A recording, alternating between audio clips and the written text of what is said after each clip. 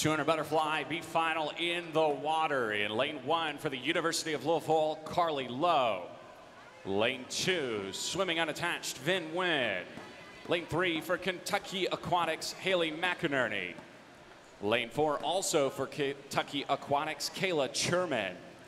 Lane 5, swimming unattached for Club Mountaineer, Morgan Bullock.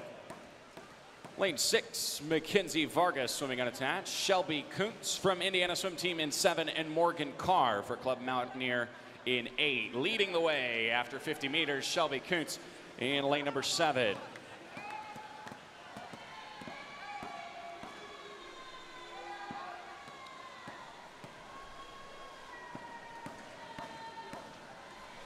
Times this morning ranged from the low 216s to the mid 217s. So a tightly bunched field, a little bit over a second separating first from 8th. Halfway in the first touch is Shelby Kuntz in lane number 7, touching at a 104.16. A little bit off her pace from prelims.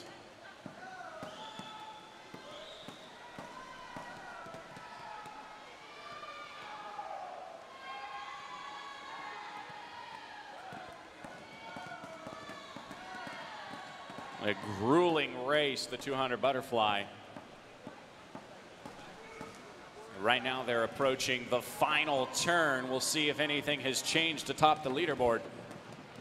And it has. Vin Nguyen out of Vietnam, owner of her country's national record 2:11.12. She was a 2:16.83 in prelims, and she's the leader with 50 meters to go. They're reaching the halfway point in the pool, 25 meters left in the race. Mackenzie Vargas in lane 6 in the mix. Haley McInerney, and Vin Nguyen looks like she has just a slight lead. We come into the final 5 meters, and winning the B final is going to be Vin Nguyen. 2:14.88 her time,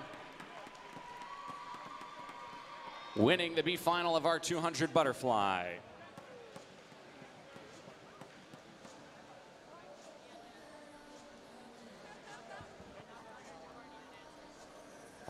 Ladies and gentlemen, introducing the championship final of the women's 200 butterfly.